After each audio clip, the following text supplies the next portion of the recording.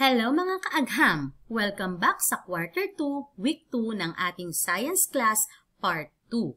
Ito ay ang excretory system at ang nervous system. Ang objectives ng ating aralin is to identify the parts and describe the functions of the excretory system. Pangalawa, to identify the parts and describe the function of the nervous system. Unahin natin ang excretion. Ano ba ang excretion? Ito ay ang proseso ng paglalabas ng dumi mula sa loob ng ating katawan. Ang paglalabas ng dumi sa loob ng ating katawan ay napakahalaga sapagkat ito ay nakalalason. Kung magtatagal siya sa loob ng ating katawan, ito ay makasasama sa ating kalusugan. May idea ba kayo kung ano ang nasa larawan? Okay. Mamaya natin yan tatalakayin. Pumunta muna tayo sa susunod na bahagi. Ang nakikita nyo sa larawan ay ang organs of the excretory system. Unahin natin ang lungs.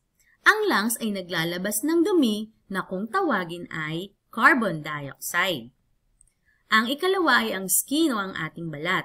Ito ay naglalabas ng dumi na kung tawagin ay sweat mula sa sweat glands.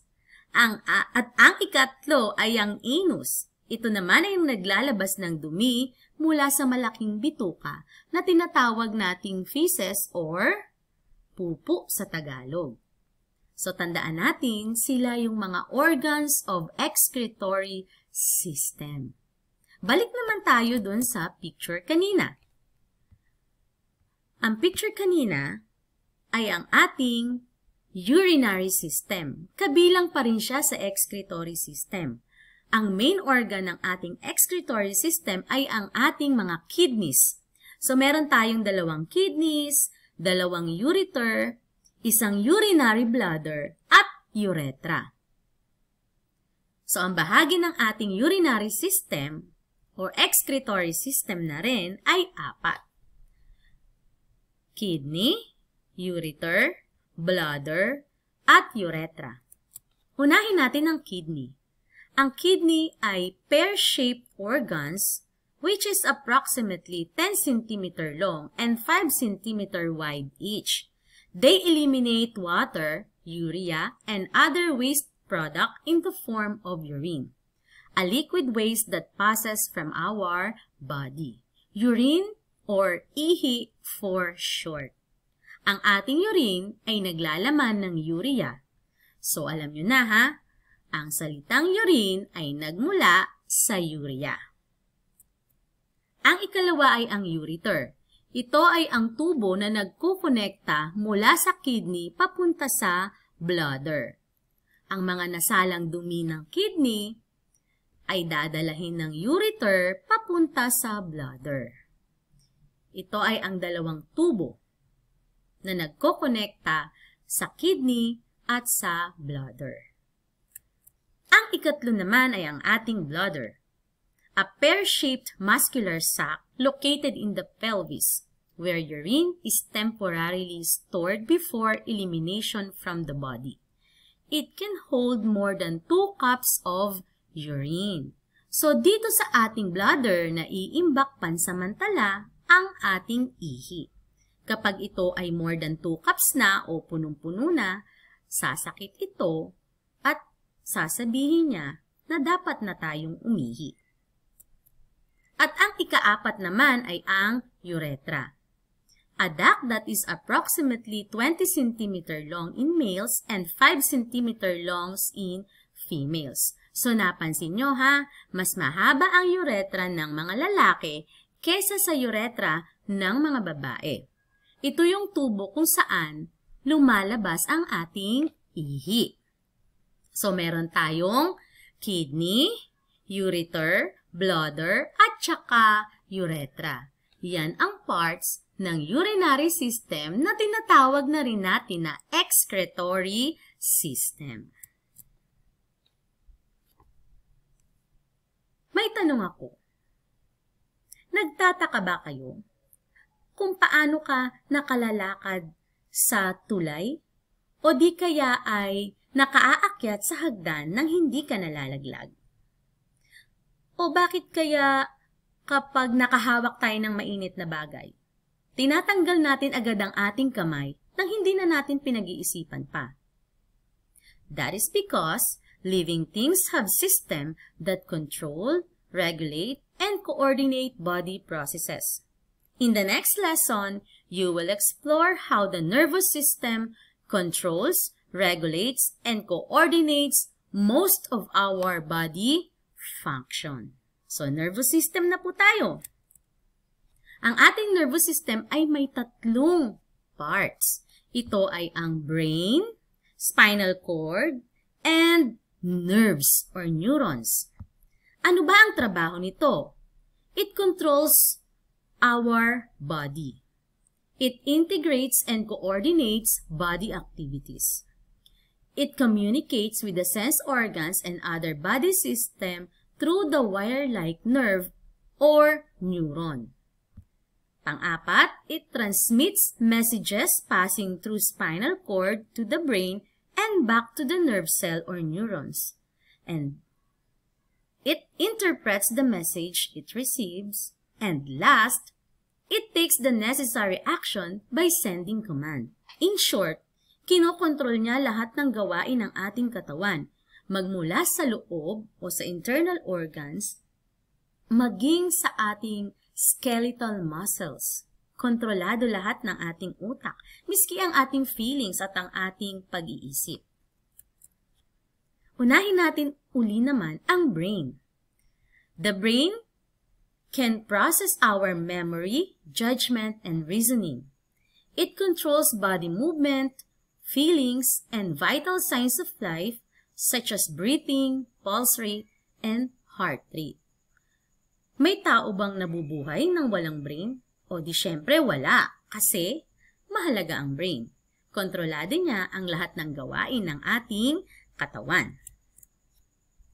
Dumako naman tayo sa tatlong bahagi ng ating utak o ng ating brain. Ang una ay ang cerebrum. Ito yung pinakamalaking bahagi ng ating utak na kinukontrol ang ating reasoning skills, mathematical skills, thinking skills, pati na rin ang ating memory. Ang sumunod naman ay ang cerebellum na nasa ibabang bahagi, kinukontrol niya ang body movement natin katulad ng walking, running, jumping, at marami pang iba. At yung nasa ilalim naman sa bandang likod na nakatago ay ang tinatawag na brainstem o medulla oblongata. Kinokontrol naman ito ang basic life functioning katulad ng circulation of the blood, beating of the heart, and breathing process. Even digestion of food, kinokontrol din yan ng ating brainstem. So tandaan, ang ating brain ay may tatlong bahagi. Pumunta na tayo sa ikalawa. Ito ay ang ating spinal cord. Ito yung malahiblang sinulid na nasa loob ng ating backbone. Binibridge niya o pinagdudugtong niya ang impulse mula sa ating brain papunta sa ating katawan. O meaning, ikinokonekta niya ang iba't ibang bahagi ng ating katawan papunta sa ating utak. At pangatlo, nagdadala siya ng mga mensahe mula sa utak papunta sa tamang muscle o sa tamang organs. So, messenger siya, no? At ang ikatlo naman ay ang nerves o neuron. Ito yung mga wire-like organs that is found all over our body. Nakakalat siya sa iba't ibang bahagi ng ating katawan magmula ulo hanggang paa, magmula sa kaloob-looban ng ating mga lamang loob hanggang sa ating balat. Ang main function nito is to deliver messages within the nervous system and between other body system. The nerves can be classified based on the direction in which they send information. Tinatawag silang sensory neuron, tinatawag din yung iba naman na motor neuron, at yung iba ay interneuron. Depende kung saan nila dinadala yung mensahe na nare-receive nila. So, handa na ba kayo? Pwede na nating sagutan ang susunod na gawain. Learning task number 1. identify natin kung ano yung dinidescribe. Letra lamang ng tamang sagot. A muscular sac where urine is temporarily stored. Ang sagot ay urinary bladder. Letter D. The filtering unit of the kidney. Ang tamang sagot ay letter D, nephron. The procedure by which blood undergoes artificial filtering to remove the waste. Ito yung mga taong sira na yung kidney o yung mga taong may kidney failure. The correct answer is letter C, hemodialysis. Letter C. Number 4. The organ through which urine leaves your body. The correct answer is letter D, urethra. At ang panglima, the process by which the waste generally leave your body. The correct answer is letter B, excretion. Okay, dako na tayo sa pangatlo. Learning task number 2. Isulat ang C sa linya kung tama ang pahayag at kung hindi naman, palitan yung salitang mali. Number 1. The cerebrum is the largest part of the brain. The correct answer is letter C. Pangalawa, the brain is the control center of the nervous system. The correct answer is letter C. Correct. Number 3, the brain is made up of cerebrum, cerebellum, and spinal column. Alin kaya dyan ang salitang mali? So, ang salitang mali ay ang spinal column sapagkat ang sagot dyan ay brainstem. At ang ikaapat naman, the nervous system consists of heart, brain, and spinal column. Alin kaya dyan ang salitang mali? Ang tamang sagot ay heart. Ito ay dapat nerves or neuron. Ikalima, the nerves interpret the meaning of what is perceived by the sense organ. Alin ang salitang mali? Nerve ba ang nag-i-interpret ng meaning, ng message? Ang tamang sagot dyan ay brain. Okay, dako na tayo sa learning task number 3. True or false? The nervous system is the control system of the body. The correct answer is true. Number 2, the nerve cell is the basic unit of the nervous system. The correct answer is true. Number 3, the brain is found all over your body. The correct answer is false. Ang sagot dyan ay nerves. The nerves is found or are found all over your body. Number 4, the brain has 3 main parts, cerebrum, cerebellum, and medulla oblongata.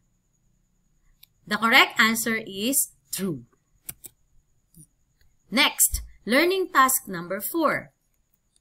Pagsunod-sunurin natin ang tamang proseso. So, ang tamang sagot ay 2, 1, 5, 3, at 4. Yan ang tamang sagot ng pagdi-deliver o ang proseso ng pagdadala ng mensahe mula sa bahagi ng katawan papunta sa brain at pabalik sa bahagi ng katawan. Sana ay may natutunan kayo. Learning is made easy with Teacher Neri. Goodbye!